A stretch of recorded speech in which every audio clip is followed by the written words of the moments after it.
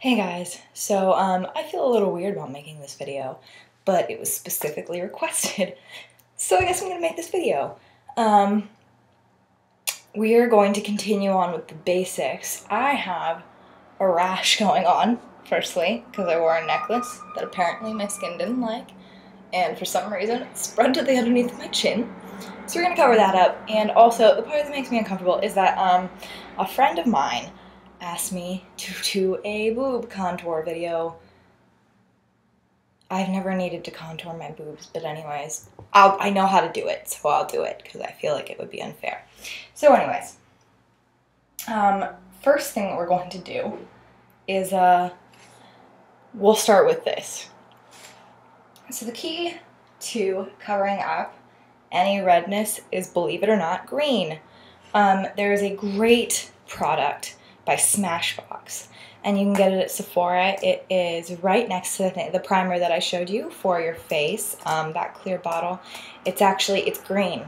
It looks like guacamole in a tube, and it's fabulous. And I would totally recommend you buy it, because then you don't have to mix your own and get the fluorescent kind of shine that I'm going to have on my neck all day today. So, anyways, let's get started. I'm going to do a tinted moisturizer because by nature it's a little thinner, has some SPF, it's probably going to be gentler on my skin, it's going to moisturize that nasty rash. I'm going to be generous today, so we'll do that. And then, since I have a nice liquid green here, and it is Makeup Forever 12 color palette. I think that's the only name for it. So anyways, we've got a nice heap of stuff there. Then we're going to go ahead. I can't decide what brush I want to use for this. I never know. So anyways, just get some green out with whatever. Decent amount of green. And we'll mix it right on in there.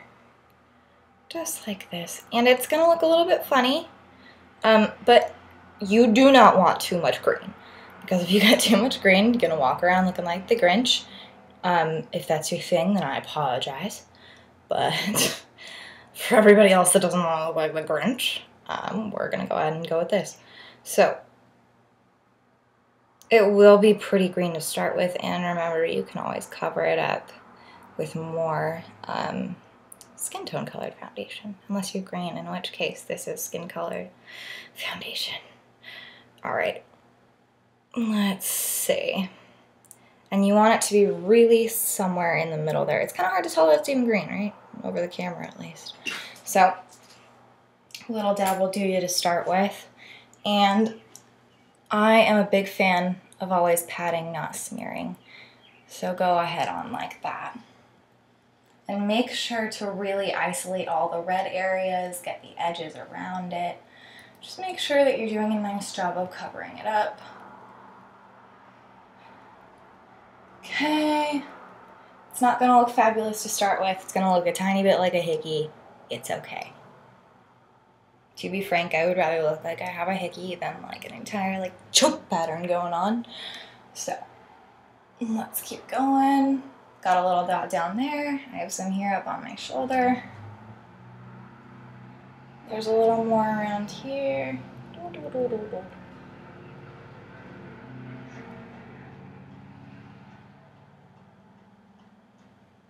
You can already see that redness disappearing from the left side of my body. And I do look green. I look a little sickly. We're going to even that out in just a second. The trick is always layering. You will find layering... Oh, someone's on Skype. Layering different products and layering different textures, layering different colors, etc., etc. But getting there, not going to lie, look a little grinchy. So, anyways... Let's keep going in here. Feel free to fast forward all this repetitive stuff. That's cool. I understand that most of you are here for the boob contour. So, there we go. I think that's a sufficient amount of green. And you can already tell so much of that red has disappeared from especially this part, because I was not careful with this part. But now that I'm looking at it, let's go ahead and get some more green on in there. Alright, and dab instead of smear, as I have always told you. I may or may not have been a bad influence in here for just a bit. Pat on that green. I'm going to save this on my hand for just in caseies for later. So now what I'm going to do is I'm going to go back in with my regular Makeup Forever foundation. And this is just the way that I do it. This is probably the most improper way to do a cover-up in the history of ever. But this is how I do my makeup, so I'm going to show you guys how I do my makeup. You're going to go back over that green with whatever hopefully full coverage makeup you use, usually, because you should be pulling some of your foundation down into these areas anyways. So it really should blend out nice and even for you. Pat, pat, pat. This itches like no one's business, and I don't know what I did to deserve this. This is what I get for wearing any necklace with nickel in it for the rest of my life, even though I know better. So, pat, pat, pat, pat, pat, pat, patting. And snaring on and patting. Boop, boop, boop, boop, boop, boop, boop.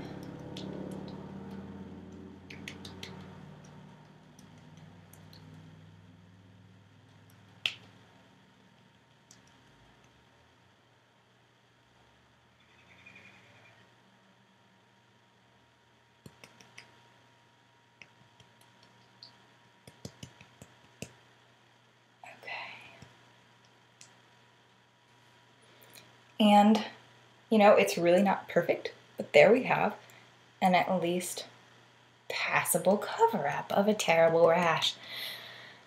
I might try to do a before and after picture for you. We'll see what happens. So now what we're going to do is contour my boobs, because apparently that's a thing that everybody wants to see. So now I'm going to wipe all of the green makeup and skin tone makeup that I have off of here. And, basically, what contouring is all about is about highlights and lowlights. So you are going to use makeup in whatever form that is dark, slightly darker, a couple shades darker, and a couple shades lighter than your natural skin tone. So as far as breasts go, what we're going to do is we're going to do 3 nice dark contours, and they are going to go in the areas of here, here, and here. And just beneath those, we're going to do 2 contours on either side. So I'll show you how to go ahead and do those right now. So you can use all kinds of different products for this. I'm sure that there are different product lines that are specifically for contouring, and I should really have looked into that before starting this tutorial, but anyways.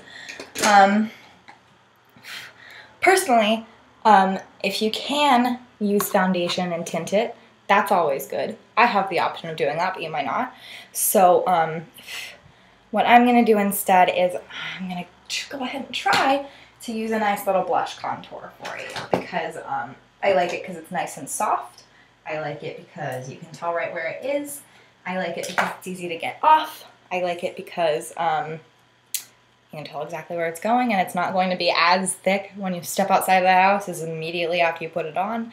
So that's always good. Anyways, so we're going to take a tone that is a little lighter than our skin tone. I'm going to go with this one and then blend it out really well. So I'm going to go ahead and get it on my brush. And I would rather have a too large soft brush than have a too small hard brush, because what you really don't want are lines that make it look like you have rock hard boobies. So anyways, this is so weird and I'm so sorry. So anyways, we're going to go straight down into our breast line like that. And that's going to pull where our breasts start way up. So you can see that's pretty dark. It looks like I'm bleeding out the boobs. And we can blend that. And it's pretty easy. Just pull right on up. I forgot to tell you about my recommendations. I recommend before you start this tutorial that you either do it in your bra, and there is no shame in helping bras, I will tell you that right now. I have one on right now that hooks in the back, optionally, and I really like that for special occasions because it brings them way together. So helping bras are good. There's no shame in stuffing. And yeah, do this either in your bra or like a black tank top. Like, don't do it in like whatever gorgeous white outfit you're wearing out. Please, I cannot be responsible for that. So anyways, gonna continue with this. Now that we have our nice line going directly up, what we're gonna do is take it around to the sides Just a little bit. And this is a subtle contour. I have no reason to go about my life with anything but a subtle contour because I have no occasions to go to right now. If you want something a little more dramatic, I will consider doing another one of these because I really, really love you viewers. But anyways, so those are our two nice dark contour lines that we're putting in right there. And once again, these can be pretty rough. And you want the line that is towards the bottom, so this line here, to be a lot harder than you want the top line to be. So the top line can blend out while the other one isn't quite as blended, but I would still recommend you not have the harshest lines in the entire world. So I need to get a better camera for this because it's really hard to tell where my lines are. So anyways, boop-de-boop. So anyways, we're making a little like fountain-shaped installment in our brushes today, and then what we're gonna do is go ahead and take our highlights. And what I have no idea where I got this, by the way, I'm really sorry, but it is called Oh La Lift. Yes.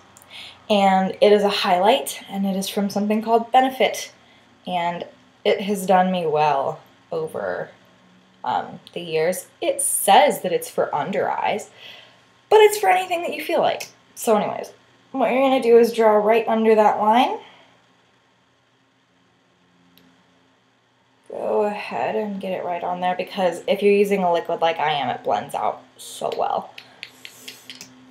So right underneath that line in there. Doesn't have to be precise. And boop. Oopsie daisy. Now what we're going to do is blend these two on out. This is the most awkward tutorial of my life, just so you know. I'm never doing anything more than this. So, here we go. And now we have contoured boobs. Anyways, so that's how you contour boobs, and that is how you cover up a nasty, disgusting necklace from Rash Necklace. Necklace rash? Who knows? Anyways, have a good day. Hopefully our next tutorial will be a little less icky. Bye, guys!